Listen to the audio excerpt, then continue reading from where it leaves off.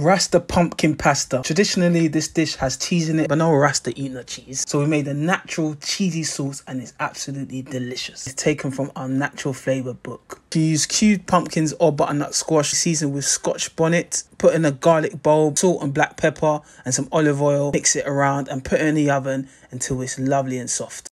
Put it into a blender and squeeze in your garlic bulb. Add in your coconut yogurt, thyme, vegetable stock, salt, syrup, and the coconut milk and blend till smooth. Add in your olive oil and saute bell peppers till soft. Add in your pumpkin mix and cook that down and you'll get a lovely, stringy, thick, cheesy texture. Add in your coconut milk, jerk paste, and your cooked pasta. Mix together and look at that. Look how stringy it is, look how thick. Pour it into a bowl. Garnish with some parsley and enjoy.